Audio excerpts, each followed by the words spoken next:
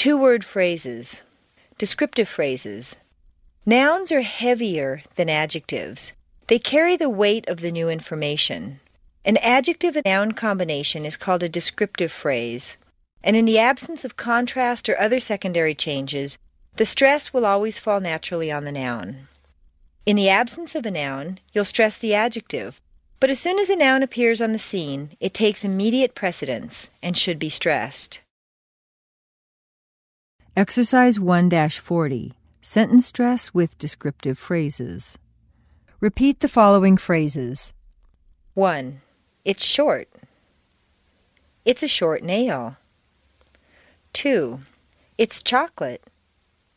It's a chocolate cake. 3. It's good. It's a good plan. 4. It's guarded. It's a guarded gate. 5. It's wide. It's a wide river. 6. There are 4. There are 4 cards. 7.